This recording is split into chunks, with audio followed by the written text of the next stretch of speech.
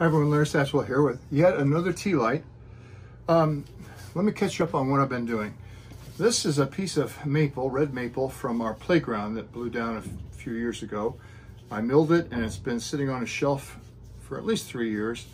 I really like the bark on here. It was stuck pretty well except for that one corner where I glued it, and it had a split down here. And I filled that in with black CA glue. And I actually then, instead of trying to sand all that off, cut it off, and you can see it's really holding. This is a piece of redbud tree from Dana's first house. She had a redbud that was rotting out by the street. We cut it down. I milled it up way back then, at least 10 or 15 years ago, maybe more. I got these tea lights this time from Hobby Lobby. They have a taper to them. I decided I need a 1 5/8 inch hole.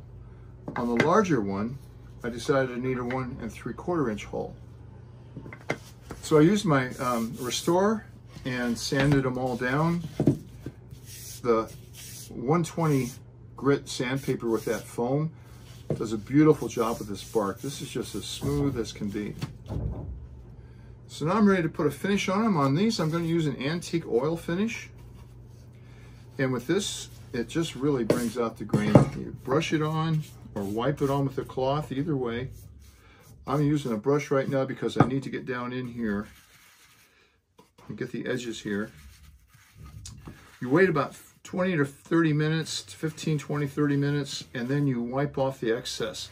So by the time I finish the other one, this one will be ready to wipe off. And it recommends 2 coats, 24 hours apart. I really like oils. You can renew them really easily.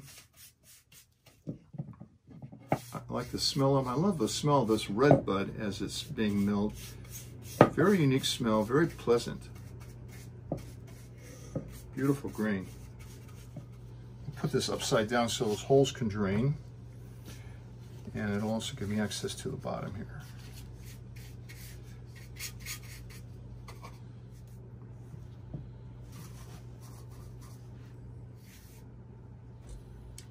All right, I'll let this soak in and rub off that first coat.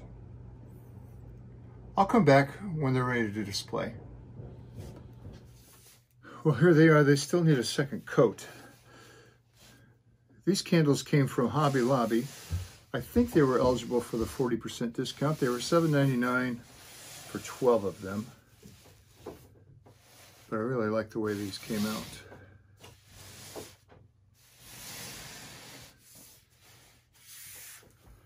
I have a few more tea lights coming. I don't know if I'll get to them before Christmas. Thanks for watching.